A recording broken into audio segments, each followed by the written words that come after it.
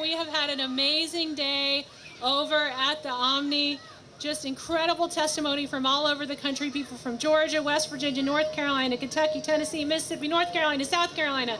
You all have done some amazing work to be here, and so I want to thank you for that. I want to say one brief thing on my own behalf, and then I got a note here from Ian Somerhalder that he wanted me to read for all of you. I don't know if you know Ian, but he's the actor on The Vampire Diaries that's shot here in Atlanta.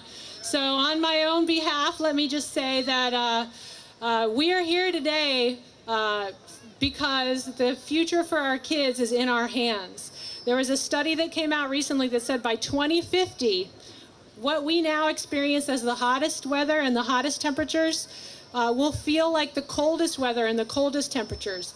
And that really hit home for me because in 2050, my daughter Hazel, who's 4, she'll be 40. That's how old I am standing here today.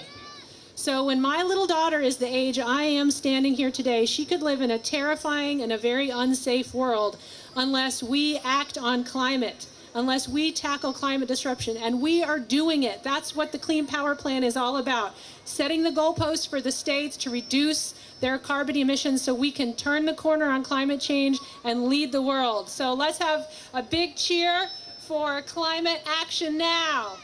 Yeah! Hip hip hooray!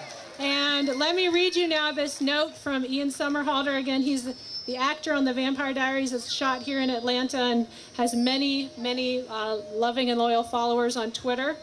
He said, "I wish I could be out in the streets with all of you today, speaking out for climate action and a healthy planet, but I'm busy at work on the set of The Vampire Diaries. Thank you so much for being here and for fighting for our climate and for clean air. I am with you in spirit, and I feel so honored to share this journey with all of you. I know that by working together, we can and we will protect our planet, our families, and ourselves from climate disruption and build a brighter future." So thank you, Ian. Thanks to all of you. And let's have a quick, rousing cheer of climate action now. What do we want? Climate action. When do we want it? Now. What do we want?